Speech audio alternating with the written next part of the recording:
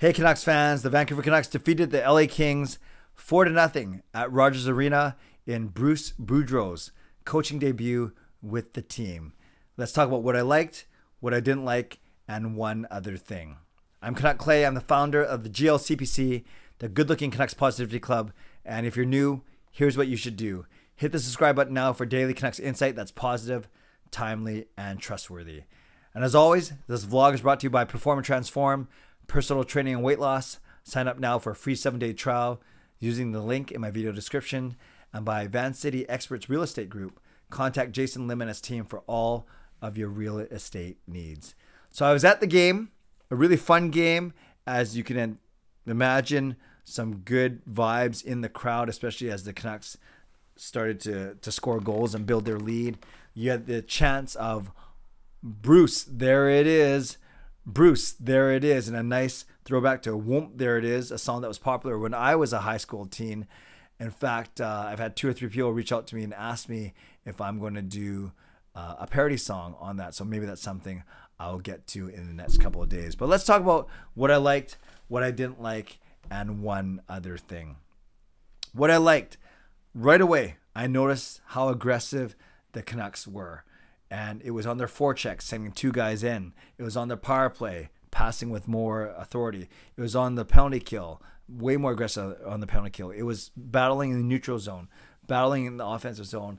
You simply noticed that the Canucks skated harder, skated faster, and were much more aggressive and much more assertive. I love Thatcher Demko's game. 31 saves, nothing too crazy or spectacular, but a solid outing, and he earns his first shutout of the season. It's crazy how it happens in Boudreau's first game, whereas Demko couldn't get a shutout under Travis Green. But I like Thatcher Demko's game. I like the play of JT Miller. 1 goal, 1 assist. Again, leading out there. That's why he's been the best Canucks forward this season. I also like Brock Boeser's game. Also 1 goal, 1 assist. His goal was a little bit flukier than, say, Miller's goal, but still nice to see Boeser have a 2-point effort. And I've been saying all along that Boeser and Petey are the guys that are going to hopefully benefit under Boudreau's emphasis on offense. Tanner Pearson had a good game. He had 1 assist, but he had 6 shots, not 6 goals. He had 6 shots and 4 hits, so that's a pretty big game. And Luke Shen, in 17 minutes of ice time, had 7 hits, which is a massive number. So that's really good. And actually, the Canucks out-hit the LA Kings 31-17. So that, again, speaks to their aggressiveness and assertiveness. Special teams. Canucks are great. 2 for 4 on the power play. 2 for 2 on the penalty kill. That's a CCSTS, Clay's cumulative special team stat of 150%. 100% perfect on the penalty kill, 50% effective on the power play. Again, adding up to 150. So you had to like that in the Canucks game. And another thing I noticed that I liked, listen to these forward pairings for the penalty kill. Mott and Miller, makes sense. Dickinson and Lammikko, okay. Horvat and Pearson, maybe more at even strength. And then Pettersson and Podkolzin.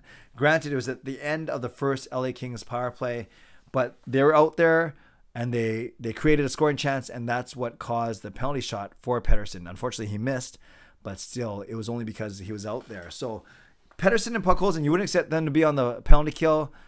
I guess it sort of makes sense. You had your 4 centers out there, 1 on each pairing in Miller, Dickinson, Horvat, and Pettersson.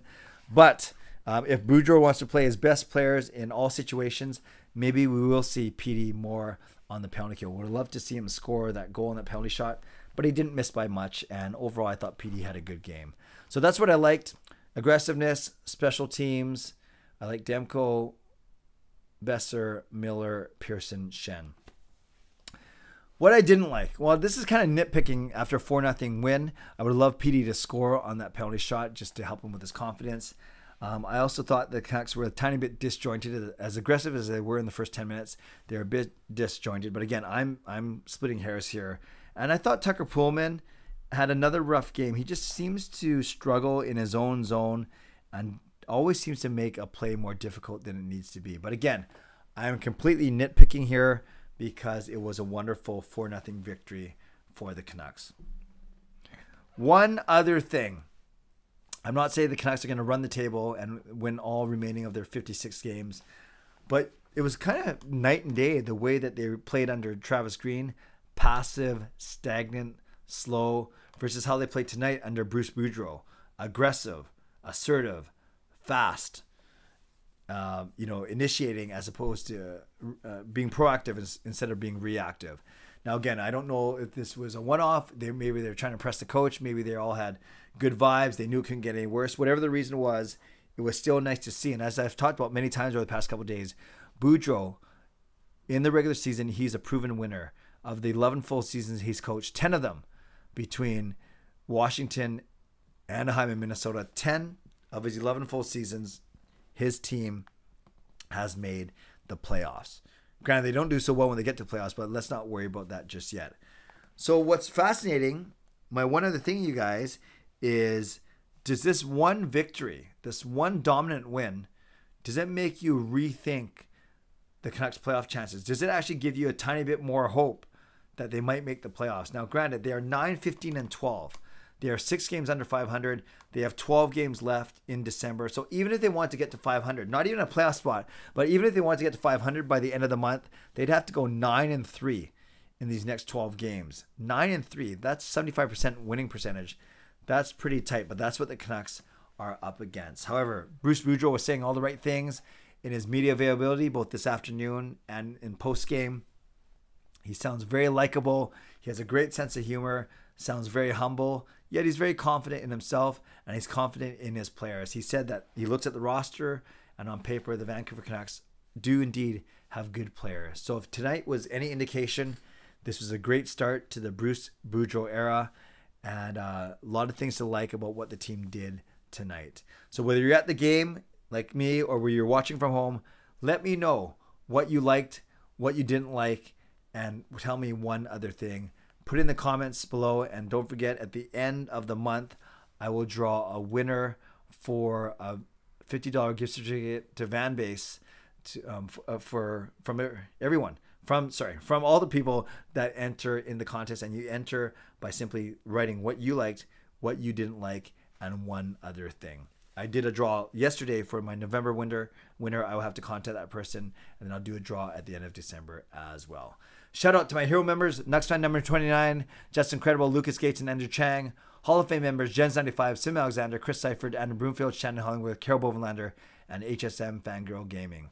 Thanks for your support as always, and thanks to the support of all members of all levels. You are listed in my video descriptions. If you want to become a member of the CCC Crew, press the join button underneath this during my videos on the memberships tab on my YouTube channel. Subscribe if you'd like to, like this video if you'd like to, become a member of this channel if you'd like to, leave a comment down below if you'd like to. What'd you like? What didn't you like? And tell me one other thing. Thanks for watching, friends. Stay safe, stay healthy, take care of yourselves, and take care of each other. Have a great night and a great day tomorrow or today, whenever you're watching this. God bless, and go Canucks go.